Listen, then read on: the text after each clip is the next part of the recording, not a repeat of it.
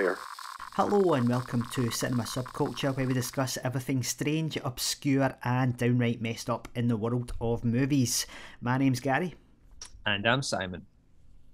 So Gary, what film are we going to be talking about today? Raw is a 2016 film directed by Julia Ducournau. It follows vegetarian Justine as she starts veterinary school and is subject to extreme hazing rituals by older students, including eating raw meat. The film uses a coming-of-age narrative arc to weave themes of cannibalism, sisterhood, and the animalistic nature of human beings. Yep, definitely does. Okay, this is a film that I've heard about for a while now, and it always kind of intrigued me because I wasn't really quite sure of the premise. I guess I thought it was maybe like, you know, kind of zombie type thing. I thought that was where we were going with it.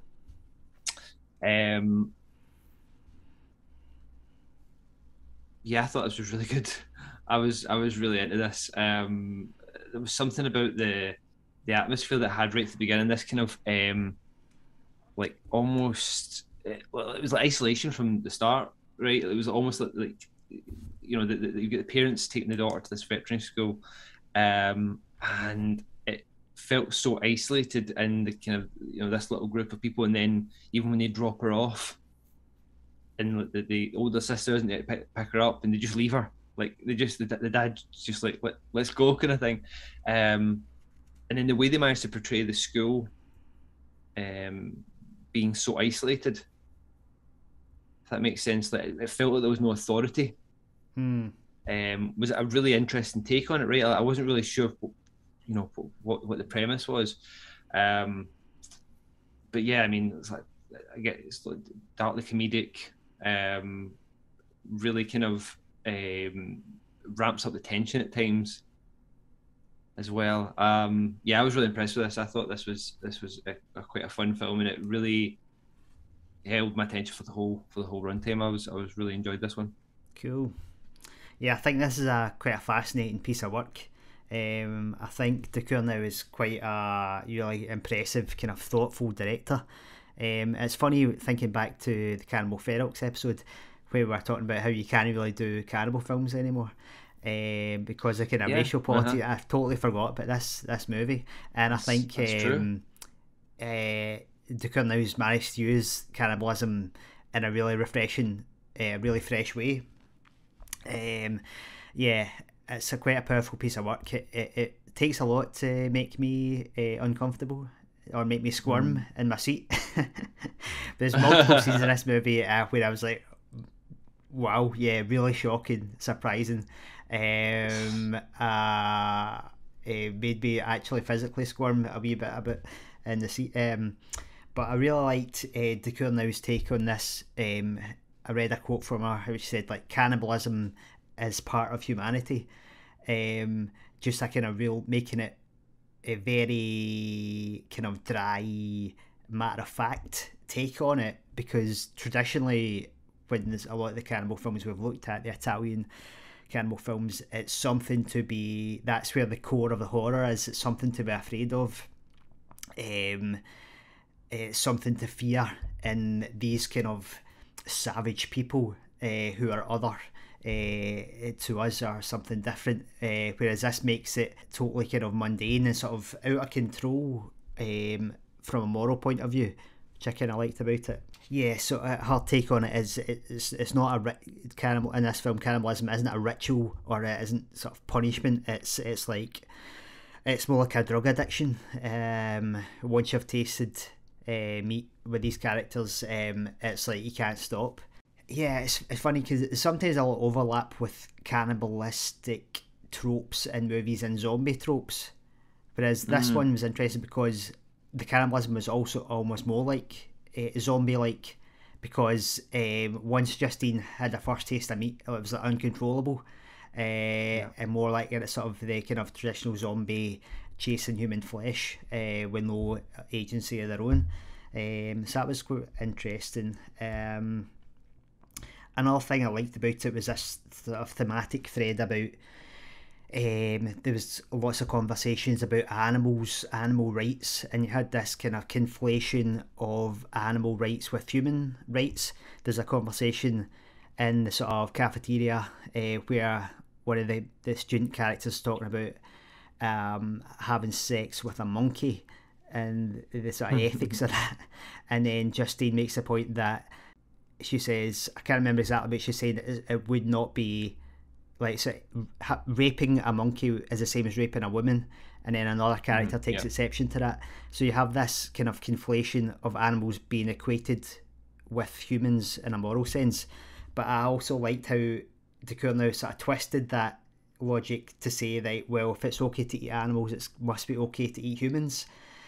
And I feel like you've got the characters of Justine, I think, and Alexia, I think, is the older sister, sort of dealing with the kind of morality of their own cannibalism, which I found really fascinating. It was a fresh take on it.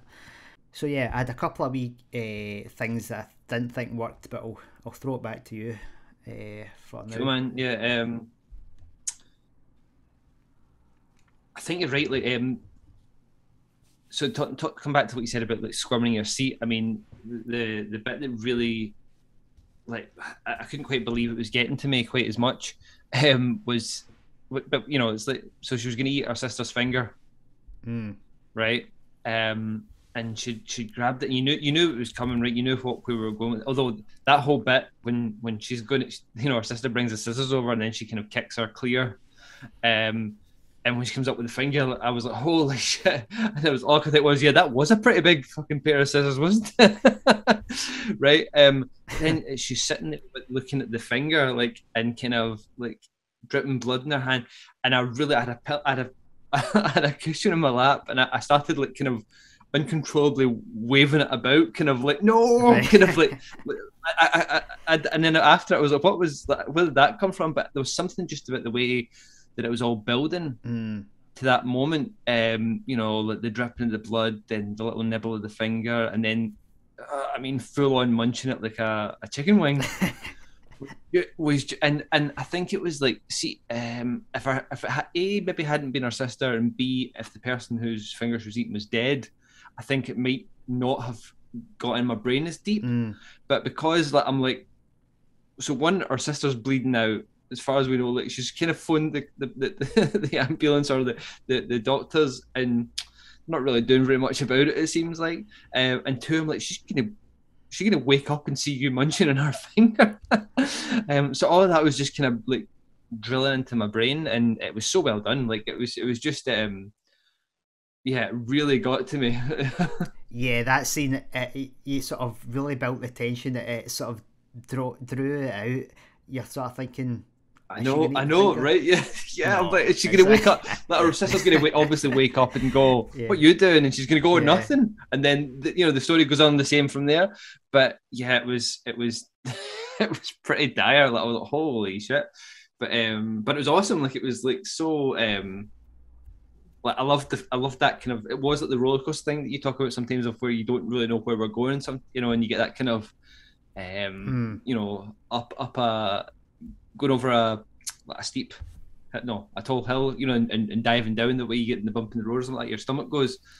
It really did affect me. But there's a few scenes like that in the film that really kind of, you're not expecting, like, even just the first part was just eating the raw chicken, and I was going to say that when you're talking about the cannibalism, I guess I almost didn't even occur to me 100% for the cannibalism thing, right? The kind of modern cannibalism, because I guess in my head she was eating kind of any raw flesh almost, it seemed like, initially at least. And then you've got obviously, but it's clear as day, like when you see they're talking about it's okay to eat animals, it's okay to eat humans, and they're talking about the dog that gets put down because once it's tasted human flesh, you're never safe around it. Yeah. And that kind of echoes into the kind of finale of the kind of almost finale of the film, where she contemplates locking her sister in the room, and that feels very like locking an animal away. You know what I mean? It really did. That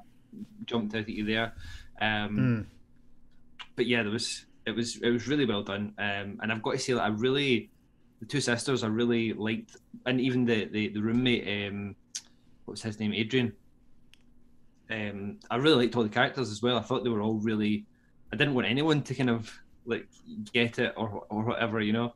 But I liked the kind of relationships with the three of them. You know, even with the brother and sorry, the sister and Adrian as well, who seemed to not like each other at first. But no, it was really well done. I thought the performances were brilliant.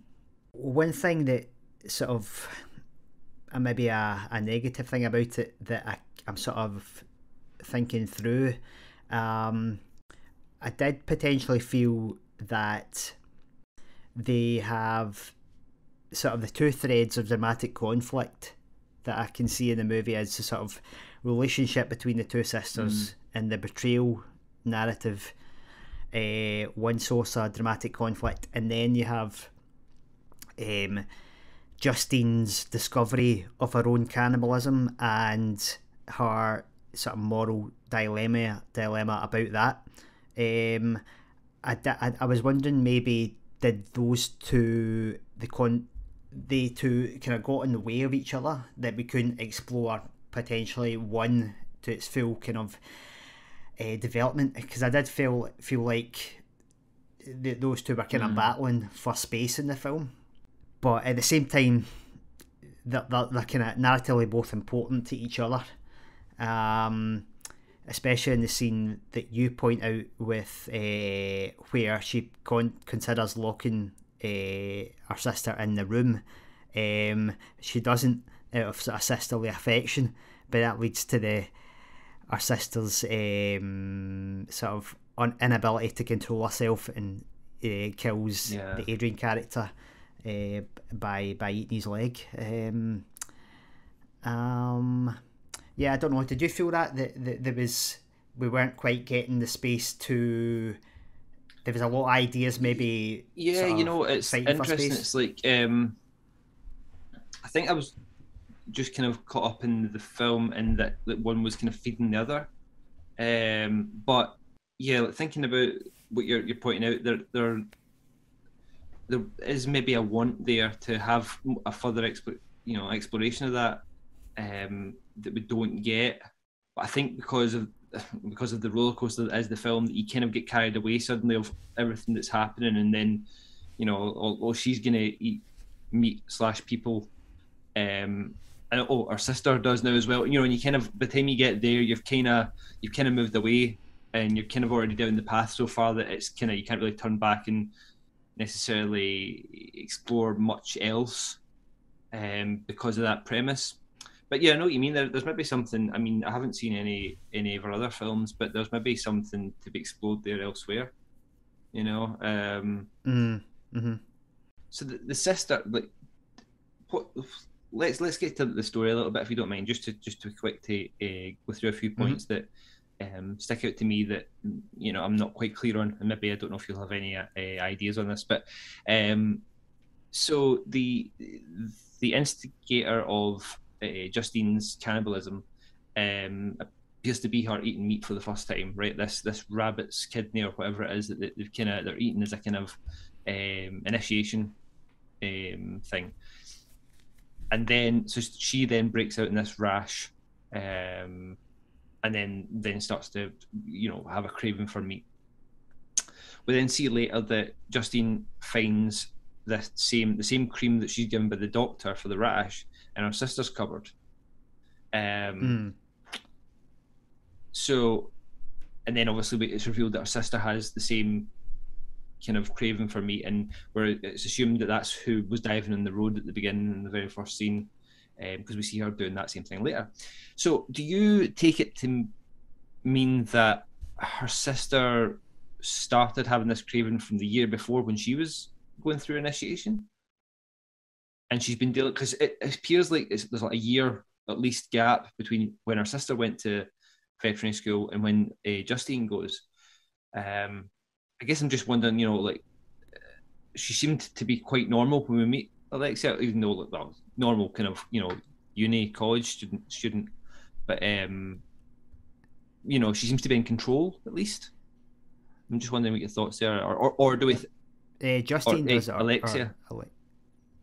Or do you think that she didn't maybe eat the rabbit kidney the previous year like she said she did, and it's her eating it there at the same time as Justine did that triggers it all. Right. It can't be it can't be because we see the opening scene, but then that could have happened, I guess, because we don't see the aftermath of that, potentially the aftermath of that, until Justine and Adrian are going into town. So that could have happened, like not at the beginning of the film, time wise at the beginning of the film chronologically. It could have happened somewhere in the middle.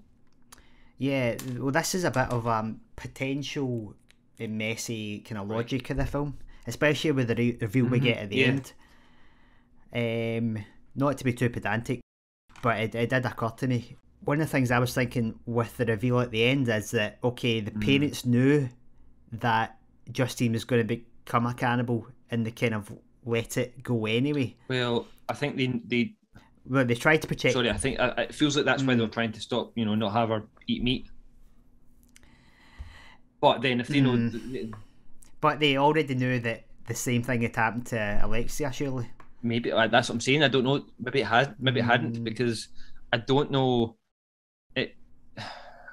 I think the way it's presented, looking at it now, is that perhaps Alexia didn't start having this until that point. It's possible. We don't exactly know how that character developed it.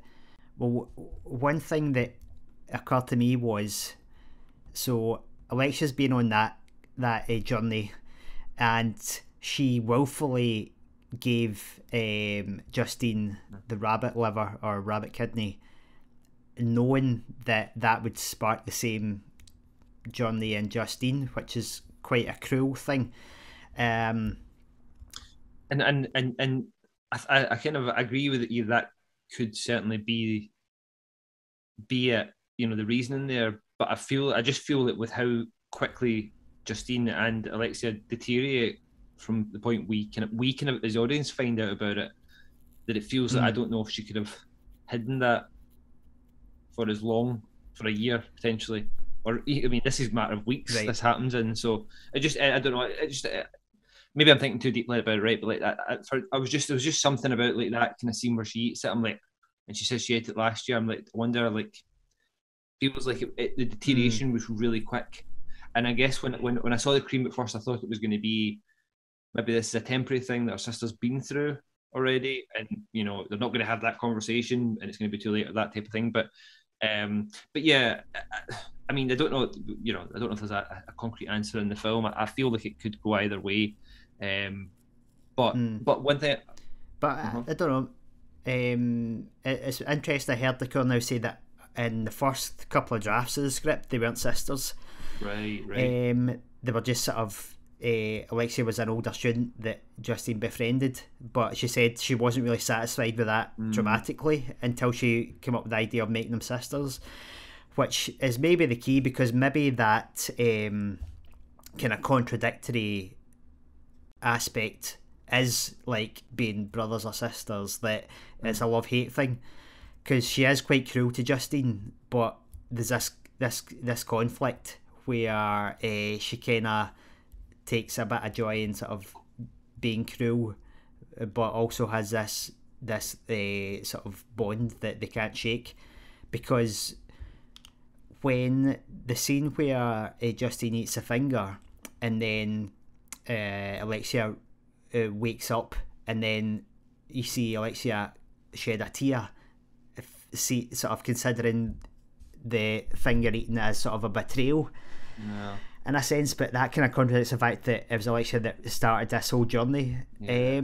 But maybe that's not a contradiction. Maybe that's like a good contradiction, because that's sort of real, and sort of the conflicts that people have, like, of logic people have in their own head. I guess maybe that contradiction that you're mentioning with the tear, maybe that does reinforce the fact that maybe, or support the theory that they both started this from that point, that inception point that we see in the film. That Alexia wasn't previously cannibalistic, or like had managed to go somehow the whole year without eating meat, right? Maybe. Yeah. Maybe it's her dealing with it as well, like her rage at her parents, because the film seems to imply that it's a genetic thing that sort of brought down generation to generation. Yeah, I mean this Interestingly. all kind of brings me to, I suppose, one thing that I did feel was a little bit weak in the film was, and I think maybe you agree a little bit, was the ending, the actual literal ending. I kind of sensed something was happening with the dad because of the way that how aloof he had been the whole film. Right, it was kind of bugging me a little bit. Right. I was like, I didn't find it very. I just thought it was a dick, right? I thought like like, everything from like let's leave her here kind of thing. I'm like, okay, he seems to like her, like he seems to like love his daughter, but like he's just like, let's just leave her here. And then at the hospital and stuff like that. But then when we get the revelation about the fact that he's kind of their mother has this same craving, and she's been slowly nibbling at him all these years. I don't know, something about that felt a bit like the punchline to a short film or something. You know what I mean? It felt Maybe a little bit. It's a wee bit like a kind of Usual Suspects type ending where it sort of makes you reconsider the whole film. Yeah, a bit. But I guess that you're saying that in the first couple of drafts that they weren't sisters. I guess then she wouldn't have necessarily had that ending. For the film. Knows, yeah. So I guess that kind of reinforces to me that I feel that's a bit of a weak point of the film. I wasn't that into that. I liked even the the kind of the sisters in jail, I guess, or some sort of asylum. I'm not really sure where there is. I kind of like their last exchange. Thought that was kind of cool. But then after that, I was, you sensed, like for me, at least I sensed it from a mile away, something was coming here. Like there was some revelation. And I kind of, I kind of knew what it was, but at that point, by the time we got to the table at the end, and I just felt it was a little bit cheap. I don't know. Arguably, I wouldn't completely disagree with you. Yeah. The first time I watched the film, it was like a shock, and I was like, "Oh wow, I didn't see that coming." And it was sort of as an image, it's like quite another really shocking image. I thought, "Oh." And it makes you reconsider the whole film. Is it maybe a wee bit cheap storytelling? Maybe, but I think it's maybe it works in the kind of thematic ideas that the Coen is trying to tell. The sort of this kind of the mundaneness of cannibalism, maybe that the sort of, and how human beings are just animals who have urges that have nothing to do with morality. Sometimes I think that's one of the things she's trying to push. So it works in that as a downer of an ending. It's quite sad, but I guess it's sort of saying that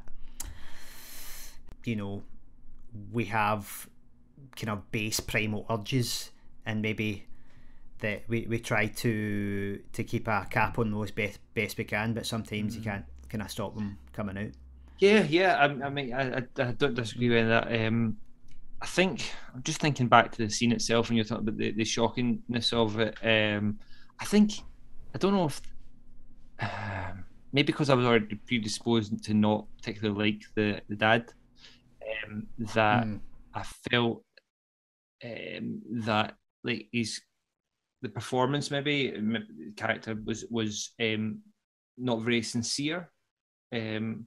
And when he gives the line about, I think it's basically, maybe you'll find a solution kind of thing, trying to give her some hope. And I guess that line didn't hit very hard because it felt like either, I'm not really commenting the guy's acting right, but it felt either like a bad delivery of a line, or it just didn't have any emotional, for me, impact.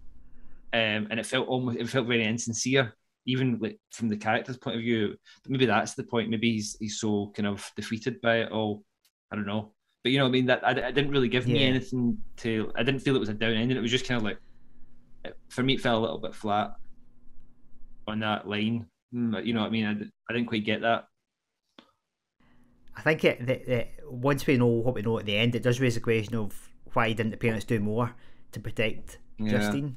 I think that's a question you can't really get away with in terms of just the pure nuts and bolts logic of it. But, I mean, they're shown to have been through the same initiation stuff, at least in part, as the daughters go through. specifically Yeah, they've been to the same specifically the school. blood, Yeah. at least the blood dropping on them from above. Yeah.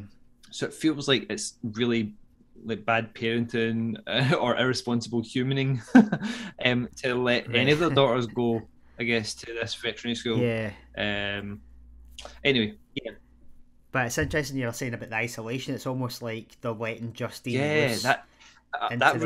really did impress me. Sorry, like Yeah. that feeling of like it just felt like they were out in the middle of nowhere all the time, even though they had like an urban kind of, you know, the dorm rooms and the kind of concreteness of the school area. It just felt like there was no, I'm going to say no adults, right? But I know it was like, you know, veterinary school, right? But it just felt like there was no authority, like right from the beginning when all the elder classmen are like, you know, hazing them and stuff like that. That was, you know, you're like, okay, this can happen, right? I guess, like, you know, that you can go with that, but after that, I just felt like just such a lawless, wild, you know, very kind of naturalistic kind of Yeah. display. That really, I kept being so blown away with that, like the fact that I felt so exposed with all the characters. I never felt like they were in any Yeah. kind of safe place, or that again they had any kind of older people that they could look up to, if that makes sense, for safety. Even the teachers were being a bit dickish to Justine, but the one teacher we see, I think it's just one, so it's one or two, right? But like the one that has a conversation with her about cheating. So that was really cool, and that, like, you know, I liked the way that felt. And then but you kind of juxtapose that a little bit with the kind of the classes that they do have. Like, I'm thinking specifically of like the horse operation, right? Yeah, Shocking right. scene. Like, Yeah. whereas that feels like a class, right? But that even still manages to feel like, you know, I'm sitting there questioning to myself. I'm like, was that, you know, you start, you know, other things we talked about, you know, animal cruelty in the past, right? You know, you're thinking, was this just like a vet school that they happened to be filming at, that they managed to, you know, this horse was going to have this done anyway, or like, is this something to do at vet schools? You know, Yeah, the scene where they put the uh-huh. horse to sleep, that was, they just went into a vet Right, school and okay, filmed it as they were doing it, and they just put right, the okay. I'm actors in glad to there. hear So that, but they managed to make it feel really, as I say, unregulated, and it's like, I'm like, are these students? Are these? I don't think they're lecturers. You know, they don't feel like they're right. necessarily people that are showing them how to do this. It just felt like, I don't know, like Lord of the Flies or something. You know, it just felt like they were like kind of all allotted them unto themselves. It was really, I really liked that though. It really did kind of give it a kind of other place kind of feel to it. Yeah, I think that's one of the successes of the film. That you sort of feel like you're in a traditional kind of coming of age drama, but then you have these kind of right turns into these really shocking, quite disturbing scenes, kind of speckled throughout it, which I really liked. Yeah, and I was talking about the hazing at the beginning, and again, that feels like quite the normal. You're saying, like, feels like a very teen kind of coming of age film, right?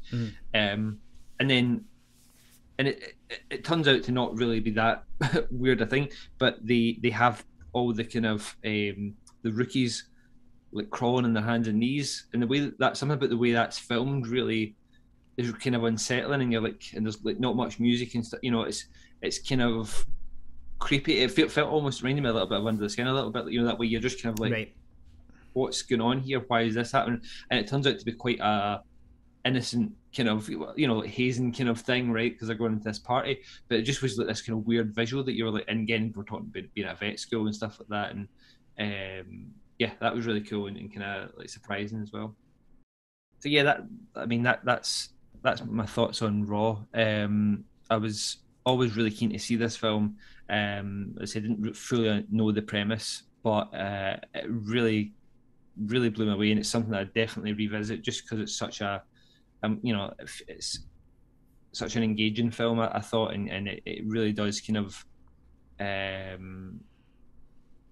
like just grip your attention with every scene. Every scene, you just don't know where we're going to go. Almost, even though many of them are quite conventional scenes, it's just with that kind of the premise, and you're not sure initially what the, is it cannibalism? Is it, you know, you just don't know really where we're going with it, right? But yeah, no, I loved the characters. I thought it was stunningly shot, and the score was really cool. Really, some of the needle drops and stuff like that were really effective. Like the scene where we go into the party with Justine at the back of the party, and we kind of go in, slowly zoom in and we find her.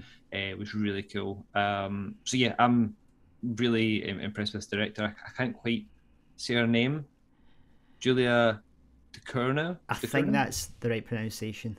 Cool. That's yeah, what I've been but saying, I definitely recommend this film, and I'm really looking forward to seeing some of our other films. Is it Titan? Titan, I think. Sure. I think that's our most recent film. Right. So yeah, I'm really looking forward to checking out some other films. So I'd definitely give this a recommendation. Yeah, I agree with everything you said there. It's a really impressive piece of work. Really fresh, really interesting take on the cannibal genre. Using cannibalism as in a metaphorical way to say something about human condition, animals, human desires, and sort of becoming an adult. Yeah, fascinating stuff. A lot of really surprising, shocking scenes if you're into that kind of thing. So yeah, I'd highly recommend Raw. Well, Simon, I think that'll do it for another episode. A small end note. We also now have Instagram. If anybody wants to follow us on there, I'm not sure how you sell on Instagram. Is it at Cinema Subculture? That's it. Yeah. Check us on the gram. On the gram. That's what they say. At Cinema Subculture. All one word, Gary. Yes. Nice. No underscores here. Exclusive content behind the scenes. Oofed. Potentially. That's how you tease. Right. So you've been listening to Cinema Subculture. If you'd like more of this content, make sure you're subscribed on YouTube, like the video, and hit the notification bell. Thanks for listening. I've been Simon. I've been Gary. Keep it extreme.